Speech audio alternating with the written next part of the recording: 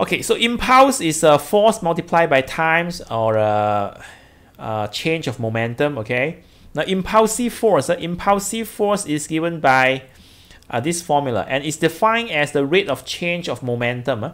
Impulsive force is defined as the rate of change of momentum. Rate of change of momentum in a short action time.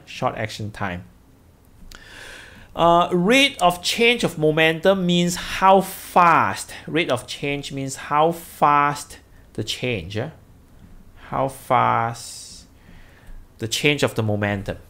Okay, so it's a measures of how fast the momentum change, and it's a short action times.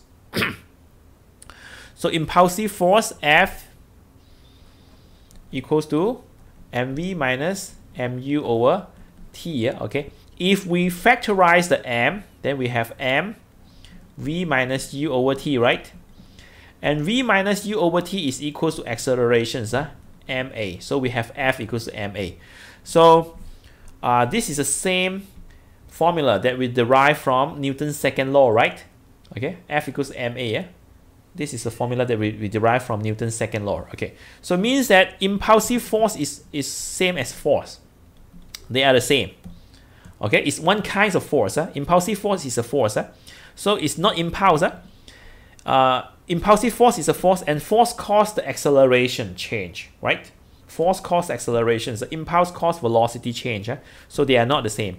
So impulse and impulsive force is not the same. Okay, and impulsive force is a force. Okay, it's a force.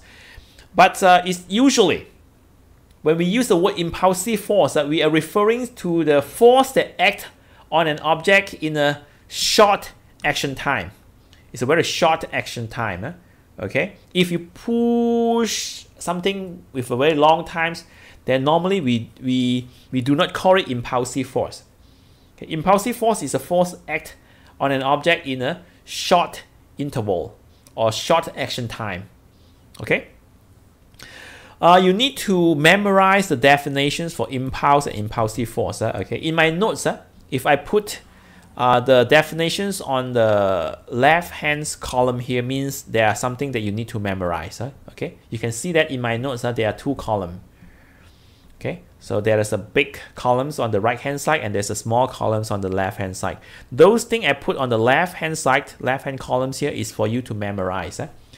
So when there is exam times, okay, and you don't have enough time to read everything, then you can just read those things on the left hand columns here, okay, so that you can remember or memorize those things here.